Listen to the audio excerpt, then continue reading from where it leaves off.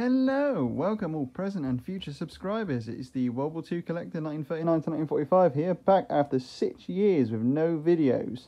Today I'm going to take you through the Bren light machine gun and the equipment that goes with it. Stay tuned. So here we have the Bren light machine gun 303. This is a 1942 example, LIFO, made in Australia.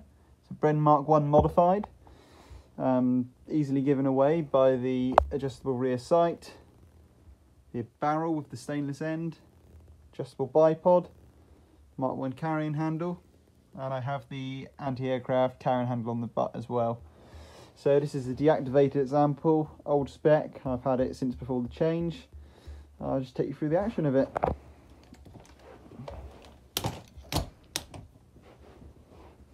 So it is a top-fed magazine,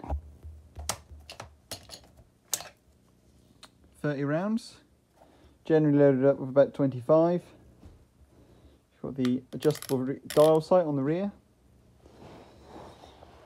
You've got your trigger group with the select fire, safe, automatic and repetition.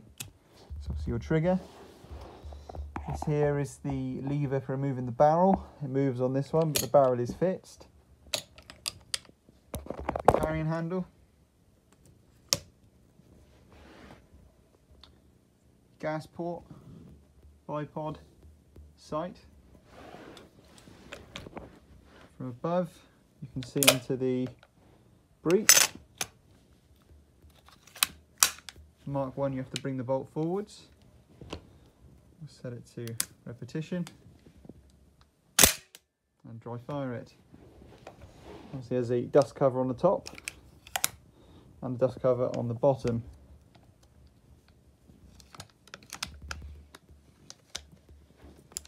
Open the top, pull the breech back. You can see that the dust cover at the bottom is closed. Now when you fire the gun,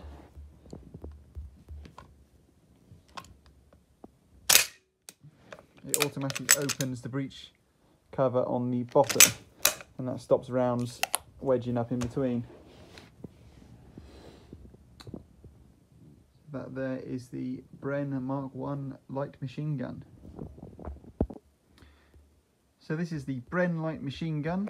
Gets its name from Bruno and Enfield together. The gun is based on the Bruno ZB27, which is a Czechoslovakian made gun.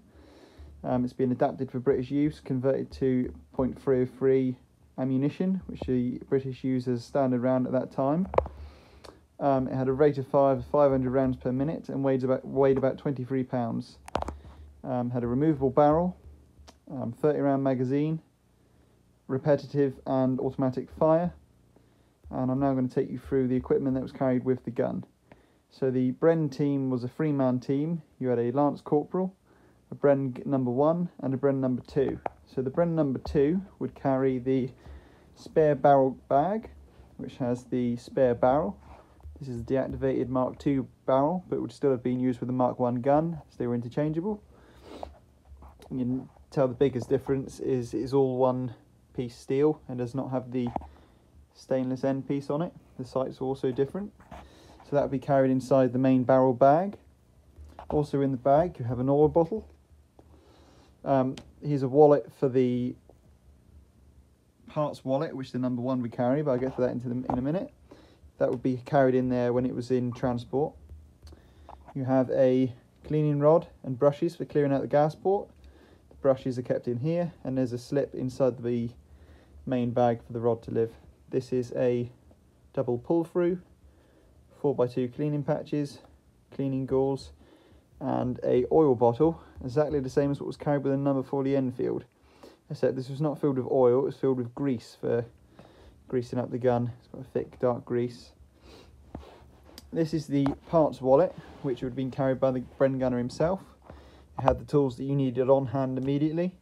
So we have more 4x2, cleaning gauze, oil bottle.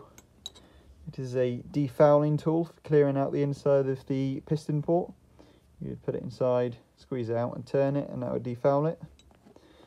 This is the Mark II combination tool for stripping down and working on the Bren. adjusting the gas settings and such. And then we have a spare parts tin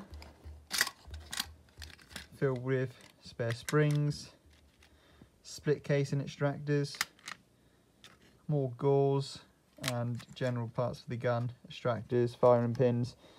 Some of the parts that they would have carried you can't carry now, as their section 5 parts for live firers. You can't own those anymore, such as like a spare breech block they would have carried.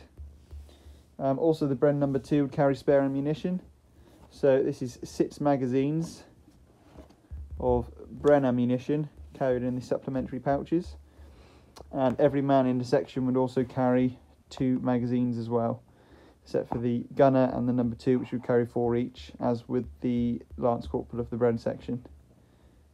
Thank you very much for watching.